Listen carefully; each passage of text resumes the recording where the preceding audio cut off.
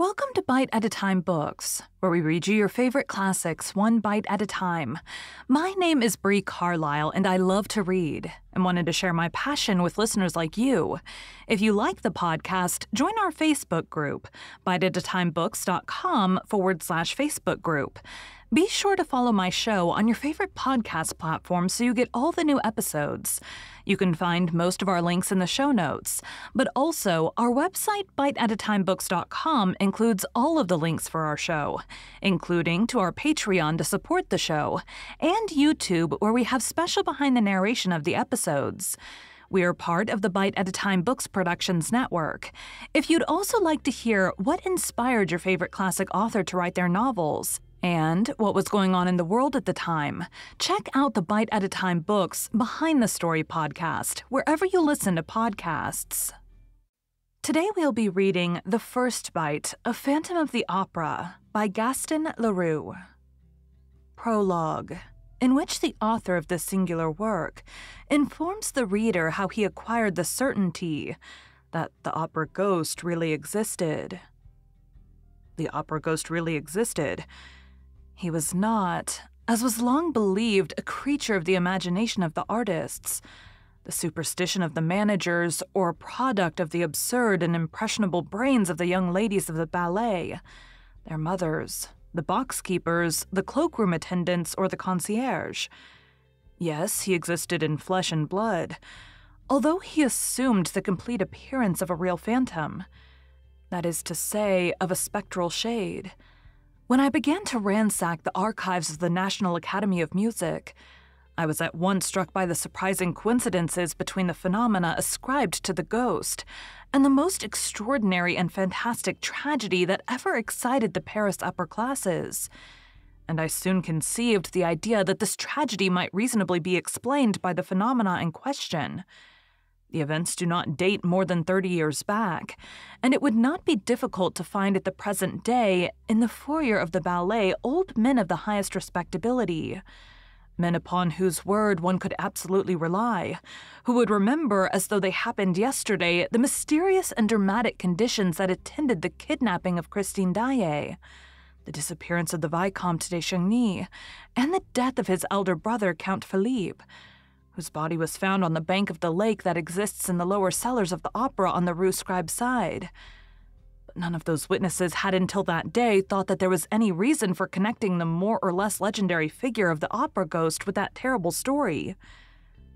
The truth was slow to enter my mind, puzzled by an inquiry that at every moment was complicated by events, which at first sight might be looked upon as superhuman.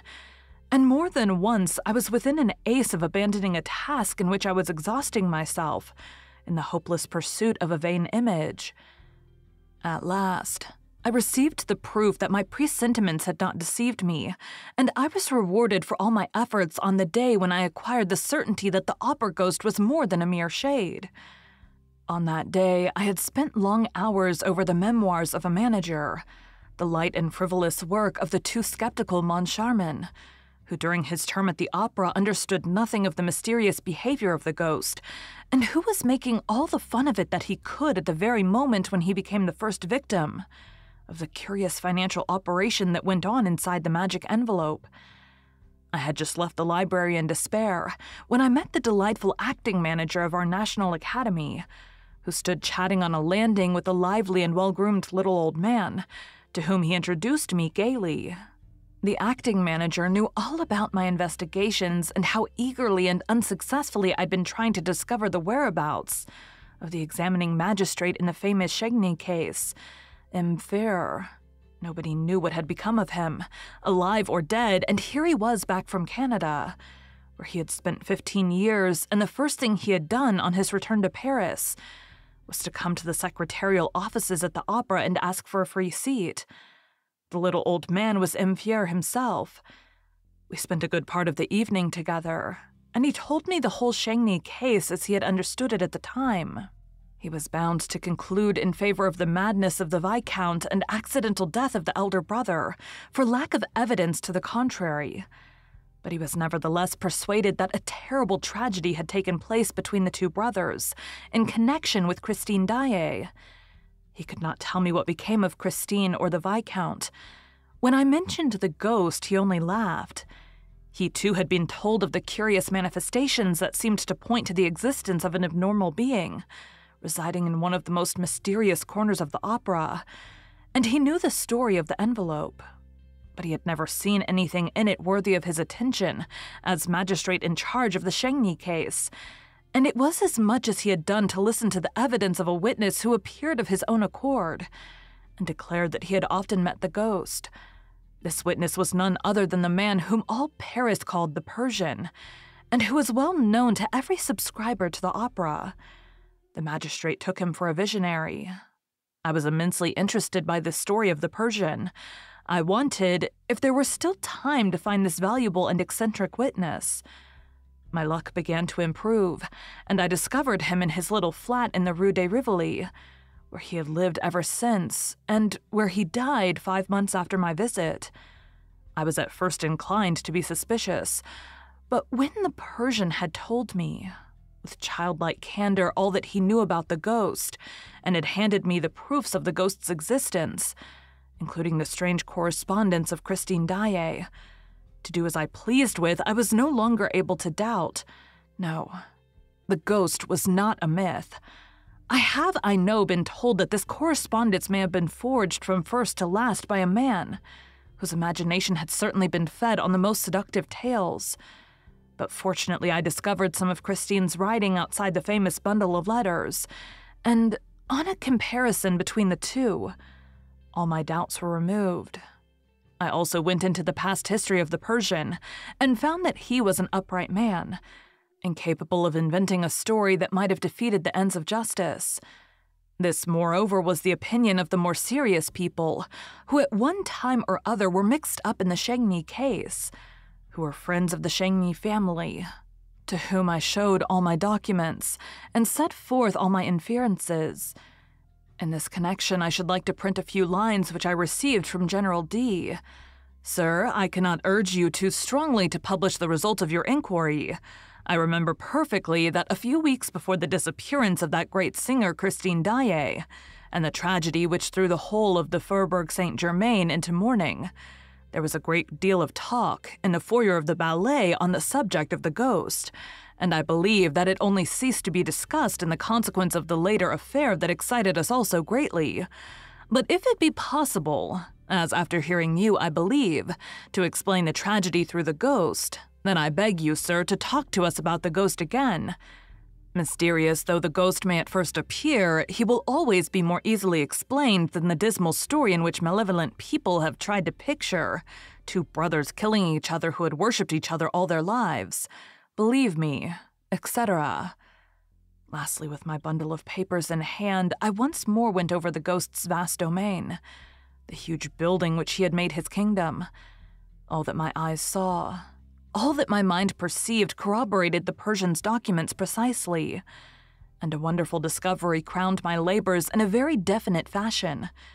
It will be remembered that later, when digging in the substructure of the opera, before burying the phonographic records of the artist's phone, the workmen laid bare a corpse.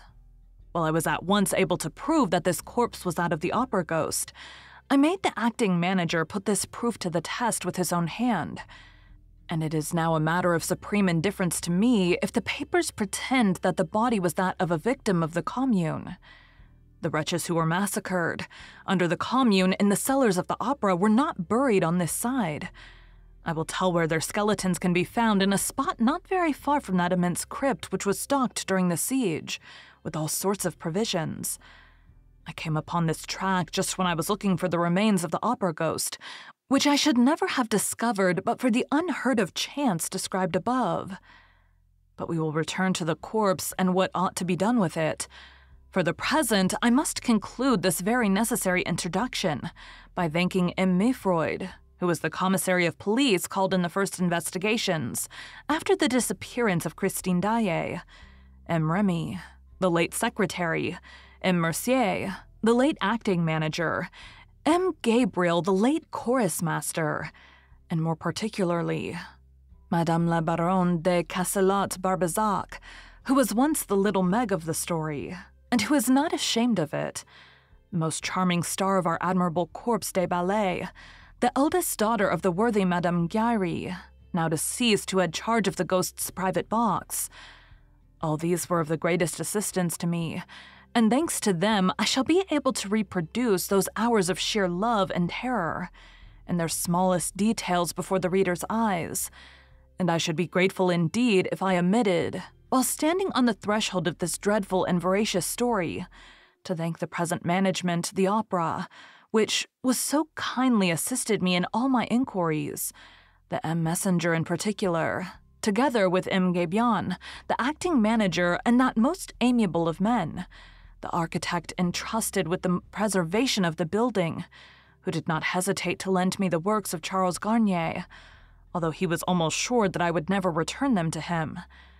Lastly, I must pay a public tribute to the generosity of my friend and former collaborator, M. J. Lacroze, who allowed me to dip into his splendid theatrical library and to borrow the rarest editions of books by which he set great store, Gaston Leroux. Thank you for joining Bite at a Time Books today, while we read a bite of one of your favorite classics. Again, my name is Bree Carlisle, and I hope you come back tomorrow for the next bite of The Phantom of the Opera. Don't forget to join our Facebook group, biteatatimebooks.com/Facebook group, to hang out with other classic novel-loving friends. You can check out the show notes or our website, biteatatimebooks.com, for the rest of the links for our show.